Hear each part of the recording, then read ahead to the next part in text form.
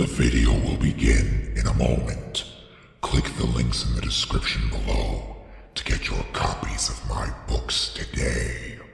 The South Bend Dark Frog Murders is a bold and bloody murder mystery that offers a very compelling look at the degradation of morality and social structure in America and the world, all wrapped in nail-biting entertainment. A must-have for murder mystery lovers everywhere. The Shadow Angel Genesis is the story of a vampire that has spent the past 500 years serving as the Vatican's greatest monster hunter.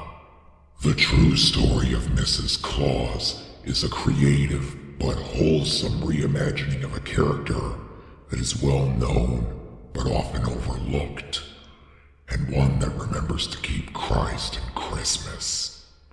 Thank you for your continued support.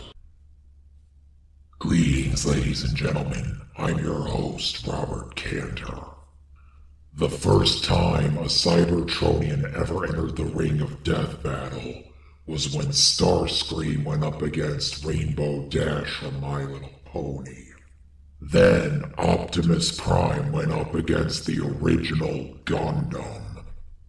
It was only a matter of time before Megatron himself entered the ring.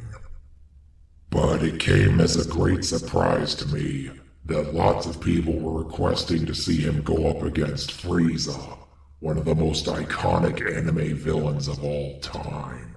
In my less than humble opinion, this seems like a complete mismatch. In his weakest form, Frieza could effortlessly destroy planets as big as planet Vegeta. His golden form was on par with Super Saiyan Blue Goku, and Black Frieza is even more powerful than that. I admit my knowledge of Transformers is limited, but I've never known Megatron to be a planet killer. If he had that kind of power, the war with the Autobots probably would have been over a long time ago. As far as I can tell, the only thing Megatron has going for him is that he technically has more combat experience from centuries of fighting the Autobots. But he can't even do that right. Frieza, on the other hand, has been conquering and destroying literal worlds for decades.